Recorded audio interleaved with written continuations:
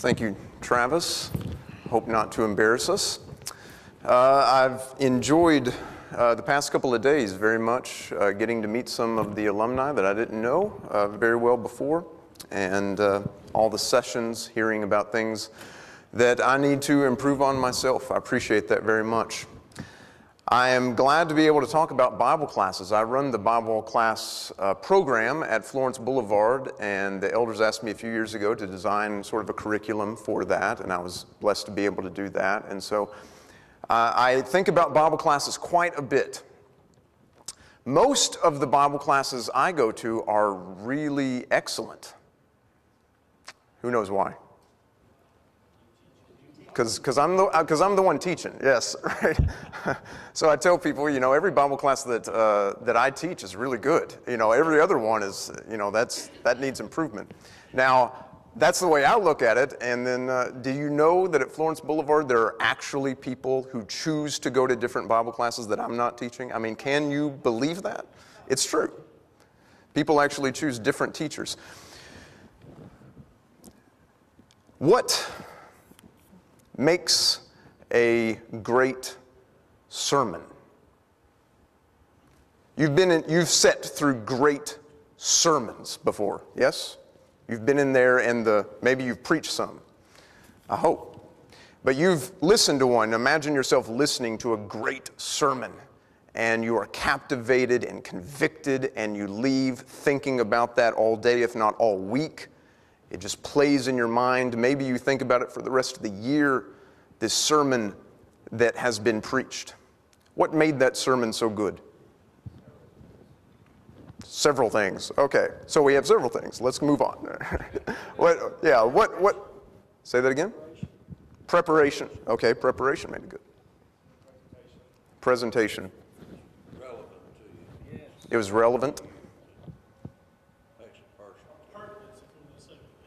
Okay. Thank you, preacher man. Yeah. Pertinence. Passion. Boy, you don't even have to try, do you? That's amazing. Have you sat in a Bible class that was really good, just like that sermon? Like one session?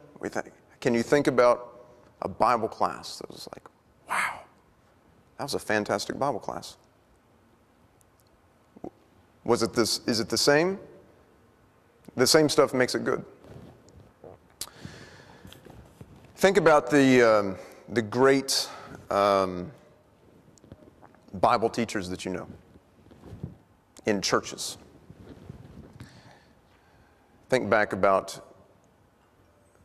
where you can identify, maybe before you became a full-time preacher, if you don't get to sit in Bible classes very much these days, or maybe you do. And you can think about, that guy knows how to lead an adult Bible class. That is a really good Bible class teacher. What is it that makes the Bible class good? Think about that, and think about, what is the difference between a good Bible class and a good sermon? Is there a difference between a good Bible class and a good sermon? Is there a difference between a Bible class and a sermon? Bible class, you should have interaction. I have been asking people several times over the past few days, what is it makes a good Bible class? Every single person says interaction. Interaction. You have to have interaction to have a good Bible class. In a sermon, you don't really get that. We know that Peter got it in Acts chapter 2, but we usually don't. So interaction. What else? Okay, the student desires to be there. Your class won't be what you expect it to be, because there's several people that really are there because they feel like they just have to. Okay. That really pulls everything down. Okay, so if the students already have the desire to be there, that's certainly helpful. Yeah. Yes. I would add interaction, controlled interaction. Okay, controlled interaction, I think we know what you mean by that, but tell me, define. Don't just chase every rabbit that comes along. Okay, Don't allow your students to chase every rabbit that comes along. You see them going on a different path, stop. okay. You should have some goals in the Bible class session, We need to get somewhere, so don't let them wander off. In regard to interaction, you know, I think that there are a couple of don'ts there, right? Oh, did you have something, Dale? Was that your hand? Yeah, Oh, you wanted, yeah. Okay, a couple of don'ts would be don't lecture, right? As far as, it's not a sermon. It is different from a sermon. You do encourage interaction. So I have sat in quite a number of Bible classes where, you know, it was basically a lecture. Now, it was a lecture punctuated every once in a while by, does anybody have any questions? Well, I must be doing a good job. Nobody has any questions. That is not the mark of a good job. All right. So don't say that. And then the other one is, let's read the text. How does that make you feel? Oh, yeah. Who else? Who else wants to share how they feel about that? Okay, that is the non-controlled thing. It's not helpful, right? There is no insight into the biblical. Rarely is there insight when we do that. There's no learning involved. Okay, Dale. Teacher's knowledge of the students, his level of what he knows about them, what he knows about what they know, and his connection with them. Some people who are not very good preachers, because of the compassion they have toward the people that they're teaching, have a great connection with those people, and they see him as a great teacher. Yeah, that's a couple of excellent points there. One is that the teacher needs to have a knowledge of the student or the class that he's in to be able to make those connections. And then another one was that not all great Bible class teachers are great preachers, and I think the corollary is not all great preachers are great Bible class teachers. You know, I think I've experienced some really good preachers who make okay Bible class teachers. And vice versa would be the case as well. So there are several things we can think about that makes a good Bible class. I would say that it's the case sometimes. A sermon can just, boom, hit you right between the eyes sometimes, or step on your toes, or whatever metaphor you want to apply to that, and you leave thinking about that for a week. Wow. I don't know that one Bible class session, the way that we have described it, usually you're going to get that result. A lot of times, at least from my experience, when I think about great Bible class teachers, it's not because they have that ability in 30 minutes in a Bible class with interaction and all the things we've been talking about, that it's just going to hit you one time. What it seems to me that makes that person a really good Bible class teacher is that over 13 weeks or 6 months or however long the class is divided in, you can look back and say, man, I have learned a lot about that book that I had no idea about. And not only have I learned a lot about that particular book of the Bible I'm talking about, but I also see how it's relevant to me and the church. And so it's not so much the instant impact, from my perspective, not so much the instant impact that a sermon can be. Sometimes you have that in a Bible class, but most of the time, it's that sustained going through the biblical text, teaching that makes an impact on people over the long haul. Would you say that is a fair assessment? So, if that's the case, sermons and Bible classes are really somewhat different. And we can think about them having different goals, perhaps. When you preach, what's the goal?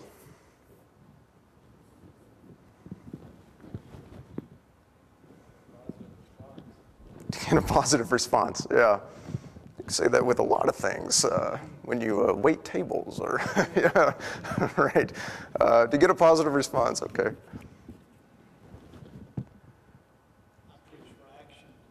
Action.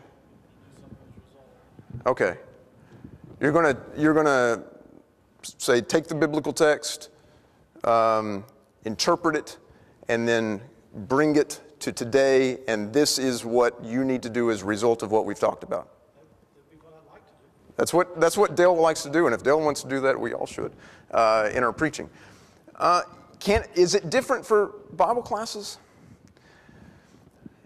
In my perspective, it might be. I'm not sure that every Bible class, well, I know that this is not particularly the case for the ones I teach, but I'm not sure that it's ideal that every Bible class needs to be focused on application. I think a lot of times Bible classes, especially when we're getting into the unfamiliar parts of the Word, we need to just figure out what is the book of Chronicles doing in the Bible. What is it? And that might take more than actually 30 minutes. That might take 3 or 4 weeks to figure out what is this thing and what is it doing here. Over the course of a quarter, I would say that application definitely comes up. But at least for me, I don't make it my goal that every Bible class session must result in, now what am I going to do this week with the result of this knowledge? I think sermons need that. I'm not sure that every Bible class session needs that. Maybe you disagree, but do you have any comments or, yeah? Every Bible class should enrich you in some way. Ah, yes, should enrich you in some way, and I would say knowledge is a part of that. Or spiritual, or Yeah. challenging, or application, but it should enrich you in some way. If it's not, there's something missing. Okay, yes. You should be able to leave that Bible class being able to point to something and say, that is significant addition to my life, whether it is knowledge or an application or something else. Yeah, I would agree with that. But I love the connecting part of Bible class too. You may be enriched by the relationships you build because you hear someone's comment and then you talk after and spark a friendship, deepen a friendship. Yeah, so there are this goal of Bible class community building, we might say, that we like that goal of Bible class as well. And that's certainly the case with, which I would add, can only be the case if there's interaction. Which is why sometimes, we think of that as the goal of Bible class, whereas it's not particularly the goal of a sermon, because there's not really the interaction involved in that. But in a Bible class, you have that interaction. And so community building would be also a goal of a Bible class.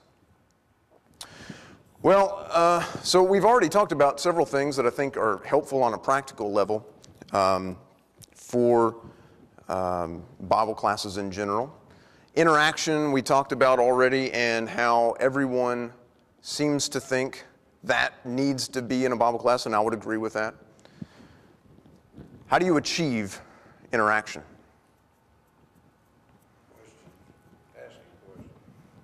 Asking questions.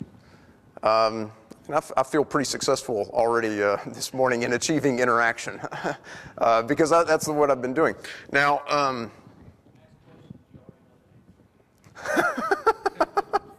let's play it safe. Yeah, ask questions you already know the answer to. All right. Who died on the cross for our sins? Okay, I got an answer quicker than I expected, because a lot of times you'll ask those questions, let's say in the auditorium class where, what is it, you go to die, right? The old people go there. And I teach that class a lot. Or even, younger than that. You ask a question like that, and what do you hear? Crickets, right? Snoring? Well, snoring, okay. Well, yeah, sometimes they're afraid whatever answer is the wrong answer, but that question, I think, is too obvious, right? I think sometimes questions are too obvious, and so we need to ask thought-provoking questions, leading questions, open-ended questions. Sometimes, you sit in a class, I've been there, you've been there, where the teacher asks the question that's like, who died on the cross for our sins? And nobody says anything. It's not because we're all idiots. It's because we're thinking, why in the world is he asking a question like that? I don't want to say it. You want to say it? And then Yeah. the teacher comes out and says, these kids don't know anything. They don't know anything. Yeah, that's right. That's the impression we get. And I did a great job because nobody asked me a question. And they don't know anything. So we have to ask the right kind of questions, right? We have to think about it beforehand. I think part of that is, I mean, sometimes you can do that just off the cuff. Sometimes you need to be thinking about, I'm going to ask this question, and that's going to be a good question to elicit responses. You have to think about that beforehand. You got to prepare your questions, not just your content of your lesson that you want to get to, but the questions that you're going to ask. And be open to a variety of responses. Right? And be okay when somebody says something that is maybe not what you were thinking, but it takes some, I think, skill and experience to be able to work that into, yeah, that's good.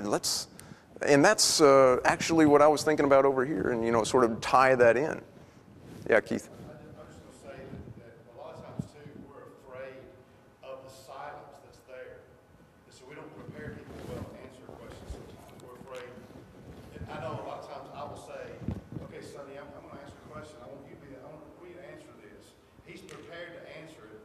I'll ask the question and have a little discussion on my own, not to answer it, but just to give him time to think of what he's going to say and respond to it. Yeah. Because a lot of times people, if you just ask a question and sit there, people are afraid of silence. I've noticed teachers that they're like, okay, it's too long. Yeah. Yeah, so teachers are afraid of silence. That's what I mean. Yeah, that's interesting, yeah. I mean, I think I've, not to say I'm the greatest teacher in the world, but I have developed to the point where I really do wait on that answer, And if it's, usually I'm not asking, I try not to ask those obvious questions, but if I'm asking a little bit harder or one you have to think about, I am content to wait on the response until somebody finally says something. So yeah, that's good. Don't be afraid to wait. Silence on TV is a killer, but we're not on TV usually, especially our Bible classes. So, yes, Corey. I think one way to encourage interaction is to develop a kind of rapport with the class where everyone feels free to say whatever he or she chooses. And to some extent, one thing that will help do that is a willingness to quote beyond the subject. That is, go somewhere where you did not necessarily intend to go if the passage that you're studying sort of suggests that subject. And someone brings it up and then you can talk about something that's really interesting to them, whether or not it was interesting to you. Yeah, that's a good thought. I mean, sometimes classes do have really good questions that need to be addressed because a lot of people have those questions as well. And it takes some wisdom, I guess, to know when you're going to get too far off topic about something that really doesn't need to be addressed in this setting, and when you're going to usefully address something that, even though it's not what you prepared, is something that everybody wonders about, and so you're going to go ahead and talk about it. So the willingness to do that in the appropriate circumstances is a good thing. Yes? And in that same thought process, I think, as teachers, we have to be careful, or preachers, of not shutting people down when they've not said it in, quote, the right manner or something, but to be a good listener. It's like your kids coming home from school and telling you something that you really, it sort of grates on you to hear, but you got to go ahead and listen because you want to be a good listener, and then guide the situation, not shut people down. Because as a preacher or a teacher, if you are typically shutting people down before they get it out, that comes from being a good listener sometimes. They'll quit asking because they don't want to be shut down. Yes, I hear what you were saying and I affirm it. Yes, I'm not going to shut you down. Yeah. Yes. Even the idea of just having a rapport as a teacher, I have found I get more interaction out of students who I have a relationship with beyond the borders of the building. They look at, I'm not looked up as a superior, I'm seen as an equal, and they're more comfortable to talk about. You want the common folk to see you as an equal? Yeah, okay. All right. Okay, yeah. I guess that works for you, but I'm Dr. Gallagher. All right. Well, in a room full of preachers, you guys like to talk, I've noticed. That's one difference about teaching this group than my typical congregation setting. A couple other things one other thing that is useful to consider when thinking about the difference between a sermon and a Bible class. Not only do we want to encourage that interaction, and perhaps the goal might be different in a Bible class than in a sermon, but also the age range is usually limited in a Bible class setting, and that should allow for maybe more candid discussions of perhaps even some sensitive topics or some topics relevant to a particular age range that might not be relevant to others. So that is useful to consider in Bible class preparation as well. The number one answer I got over the past few days is I asked people, what makes a good Bible class? Interaction, definitely, interaction. Another answer that came up that I would like to think about is teaching unfamiliar texts. I understand the previous session talked about teaching the 66, teaching all 66 books of the Bible. I was teaching a university course at the time, so I didn't get to come in here and listen to that. But sometimes that's more effectively done in a Bible class than in a sermon. Teaching unfamiliar texts. This Sunday, I start a class, adult Bible class, teaching the book of Chronicles. 13 weeks on Chronicles. I don't know that I've ever been in a class on Chronicles. I've been in classes on David, usually focused on Samuel Kings, or Samuel. I've been in, history of Israel classes, usually focused on Samuel Kings. I don't know that I've ever been in a class on Chronicles. I've certainly never taught a Bible class on Chronicles. So it just happened that this came up, and so we needed somebody to teach it, and I'm the one picked for that. I told you I'm in charge of it, so I picked myself. I picked myself. Nobody else wanted to do it. This Wednesday, a week coming up, I'll start teaching Isaiah in a quarter on Isaiah to the college students. So, I've done quarter-length studies on Deuteronomy. Coming up in the fall is a quarter-length study on Ezekiel for the Sunday morning auditorium class. We do the curriculum that we go by at Florence Boulevard. It takes us through the entire Bible, and so Ezekiel is going to come up. It is actually in the Bible. I don't know if you've checked recently, but it's there. And so we're in a Bible class, and it's going to come up. So some of the responses were, I don't want to study Acts every quarter. It's a great book. I would like to study something else. So Ezekiel is there. You might consider studying that. So what I want to spend, I guess, the rest of the time on is thinking about that. Being open to the voice of God in Scripture, in all of Scripture. I taught a class already on Isaiah a couple of years ago, the auditorium class. We pick on the auditorium class a lot, but it's fun too. I was in the auditorium teaching a quarter-length class on Isaiah. I was doing the first session. And, Isaiah is a pretty big book in the Bible. You know how many chapters are in Isaiah? 66 chapters. Maybe that's one of those two obvious questions. I don't know. Maybe it's not. It's a big book. Is it ever quoted in the New Testament? Anybody know? It's actually quoted quite a bit, right? I mean, it's all over the time. Is Isaiah important for Jesus? Is Isaiah important for Paul? Wow, this is an important book in the New Testament. I'm pointing some of these things out in this first session of a quarter on Isaiah. I was talking about the historical context. Anybody know how to find out when Isaiah prophesied? Where do you go? Any prophet, you want to know when they worked, where do you go? Yeah. The deterioration of Bible knowledge in our culture. A preacher says Google. My goodness.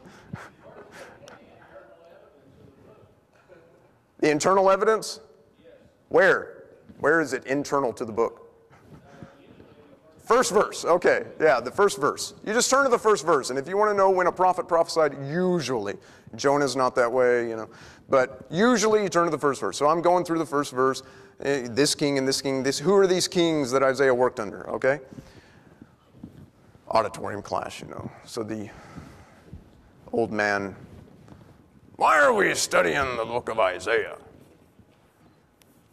And I didn't cut him off at that point. I was hearing what he had to say, I didn't say preach on, but he did. So, isn't this irrelevant? Shouldn't we be studying out of the New Testament? I mean, these are real comments that somebody actually made. Why are we studying the Old Testament? And so I was thankful that immediately, I didn't say a word, immediately 4 people jumped up. I mean, they didn't even keep their seats. They stood up and said, we need to be studying this because the Old Testament's important, and Isaiah, all this stuff. I mean, they were offended. I think they were offended because they recognized that this is a common, pervasive viewpoint, and they wanted to cut it off immediately. They wanted to make sure that we all know this is important, and it's not just me saying it, but they're saying it as well. Well, study unfamiliar texts. The Old Testament is an important part of Scripture. There are a lot of unfamiliar texts in the Old Testament. Be open to the voice of God in those texts. Why is it that we just don't cut it out? If we're not going to teach Ezekiel in church, why don't we just, take scissors and rip it out? I didn't say it to this gentleman, why don't we just cut Isaiah out of the Bible if we shouldn't study it? But I think that's the necessary implication. You ever heard that phrase? I think that's the necessary implication, necessary inference of the view. Why don't we just take it out? Why don't we take Leviticus out of the Bible? It's Scripture. That's why we don't. It's the canon. It's the Word of God for us. That's why we don't take it out of the Bible. It's the Word of God. So let's teach it to the people of God. Be open to the voice of God in all of Scripture, all 66. In Chronicles, God speaks to His people. In Lamentations, God speaks to His people. In Zechariah, God speaks to His people. In Revelation, God speaks to His people. Now, He probably doesn't speak over a 5-year span, so cut it down.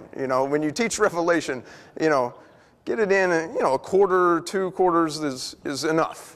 Don't drag it out, Been in some churches, we're on 2 years in Revelation, and we're at the, chapter 4. Isn't that great? We're really digging into the Word. It's like, well, there are other parts of Scripture, not just Revelation. But be open to the voice of God in all of Scripture. Sometimes we read it and we just don't see it. Yes? My name tag. Travis, I found my name tag. Yesterday, Travis got up before and after Dale spoke and said, remember your bag and get your name tag. And at lunch, I came to Travis and I said, I don't see my bag. It's not there. I don't have a name tag. And he said, well, it should be there. Last night, we came to get steak, and I saw this thing hanging on my door handle. Did you put that there? Yes. When? Days ago. Days ago.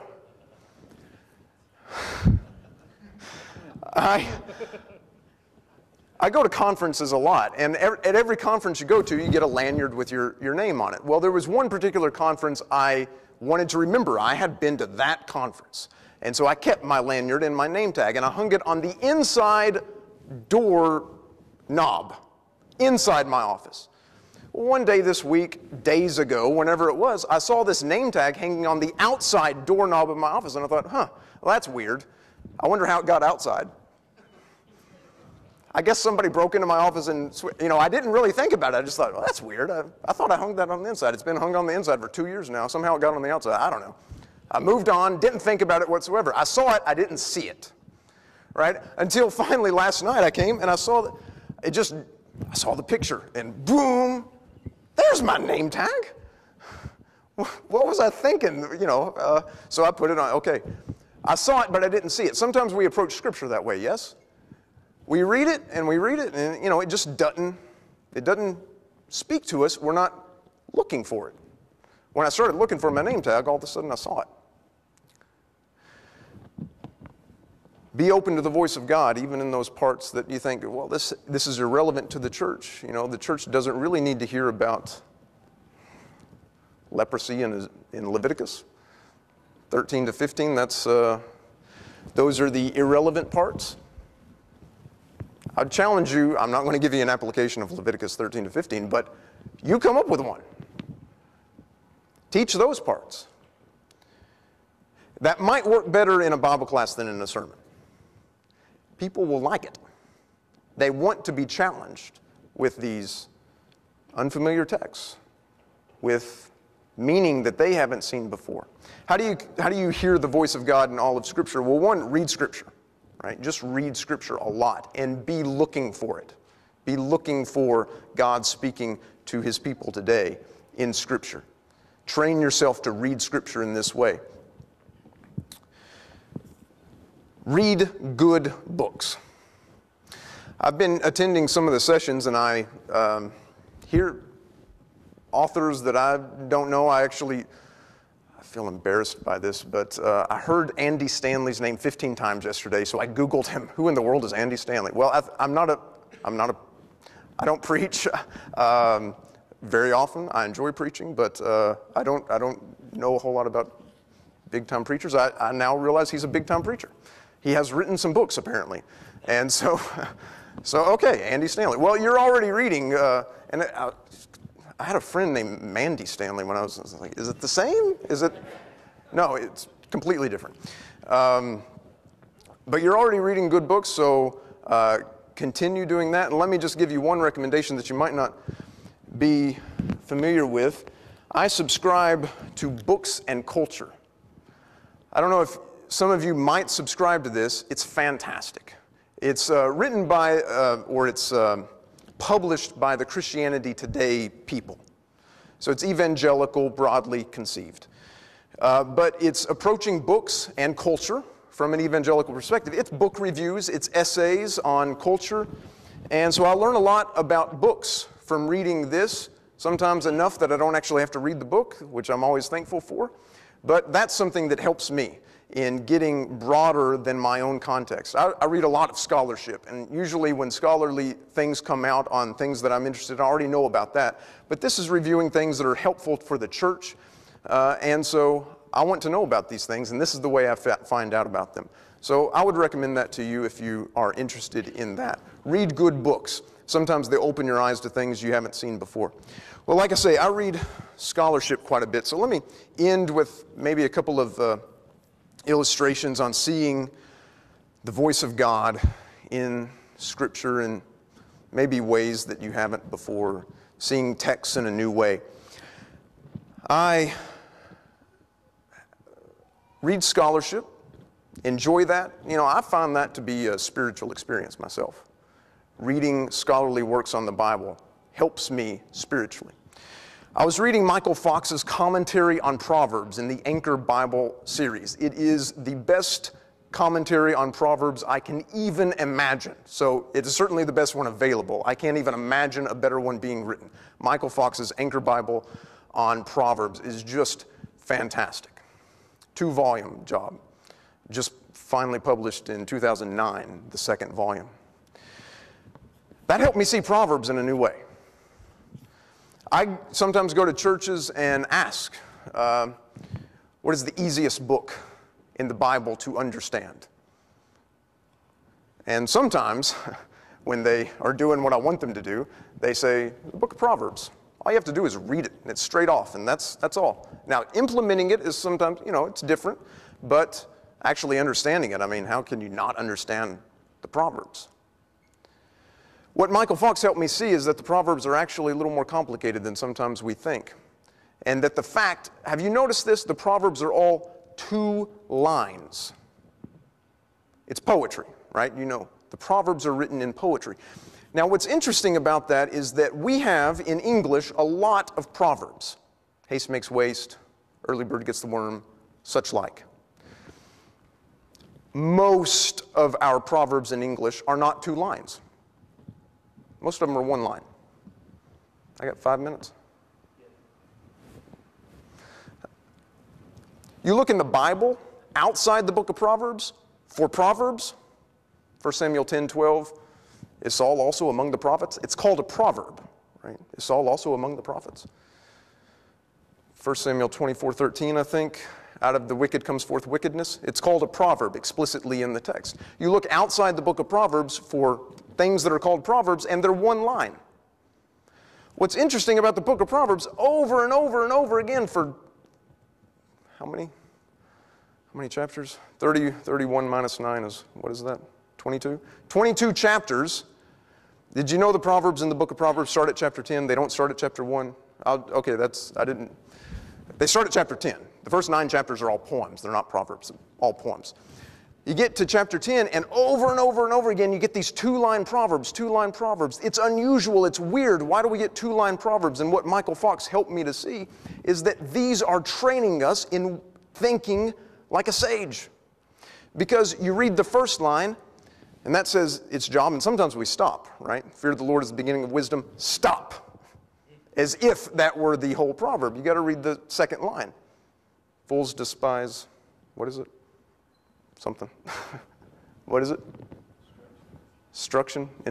Yeah, I can't get my words right, but fools despise something is the second line. You got to read, it's a 2-line job. You read the first line and that's easy to understand. You read the second line and that's easy to understand, but putting them together is the job of thinking like a sage. How does this relate to that? Sometimes it's pretty obvious. Proverbs 10:1 about, a wise son makes a father glad, a foolish son is a grief to his mother. It's a little more complicated than we usually think, but that's pretty obvious. Sometimes it's just bizarre, and you really have to work. How is this line related to that line? And when you get there, you are thinking like a sage. The book of Proverbs not only gives you sage advice, it trains you in how to think like a sage. Michael Fox helped me see the book of Proverbs in a new way. Congregations enjoy hearing that because it gives them a new way to look at the book of Proverbs as well. One other example. I was talking to another scholar, Jeremy Barrier, one of our own. Just a brief conversation. And he said something about Yodi and Syntyche, the fight they were having in Philippi. And all of a sudden, that experience where, boom, whoa, Yodi and Syntyche were fighting in Philippi. Was that a big fight? Was it a big deal in Philippi that Yodi and Syntyche were fighting? Philippians 4:2 is what I'm talking about. Was that a big fight? How do we know it was a big fight? Somehow, somehow it got from Philippi to wherever Paul was, probably, maybe Rome. Somebody thought, I better go there and tell him these 2 women are in a fight. But Paul, even in a public letter where he addresses, the elders and deacons in the first verse, right? He mentions this fight. Now, he didn't spend the entire letter talking about the fight, except that I think he probably spent the entire letter talking about the fight. That's one of those instances where it's like, wow, he's been talking about this the entire time, and finally at the end of the letter, he actually names names. All right, just one example because my time is up, but chapter 2. Why does Paul tell us about Jesus? Is it because he wants to teach us about Christology? Well, sort of, but it's more because he wants us to be like Jesus, right? He emptied himself. He emptied himself. You also work out your own salvation with fear and trembling. Empty yourself. Who is he talking to? I think he's talking to Yodi and Syntyche. He's talking to the people. Is it just Yodi and Syntyche fighting? No. Right? You know how these fights work, right? People line up behind them and say, I'm on her side, I'm on her side. They've got their husbands involved. They've got factions in the church. It's a big deal. Empty yourself. Empty yourself. What does Paul go on to say? I am being poured out as a drink offering on the sacrifice and service of your faith. What is Paul saying? I am emptying myself. Do like I am doing. Empty yourself. I have all these things in chapter 3 that I could brag about. I count them as rubbish. You've got all these things that I'm right and you're in this fight. Empty yourself. Just like Jesus. He's not telling us just so we would know more about Jesus. He's telling us so that we would imitate him. The voice of God in Scripture, I think that is what congregations need to hear. And maybe that text of Philippians, we think about it as the epistle of joy, and that's what Paul wants to emphasize is joy, joy, joy, joy. Well, that's in there. I don't want to deny that 16 times, you know that. But I think it's also, when we see it with fresh eyes, an epistle of sacrifice, self-sacrifice, where Paul is calling on the church, imitate Christ. Stop your foolish fighting. Be like your Savior. We worship a Lord who sacrificed himself. You do likewise. We see the text with fresh eyes, and we can bless the church in fresh ways. So, hopefully you've gotten something out of this session about how to improve Bible classes, but especially hearing the voice of God in Scripture and teaching that. Thank you.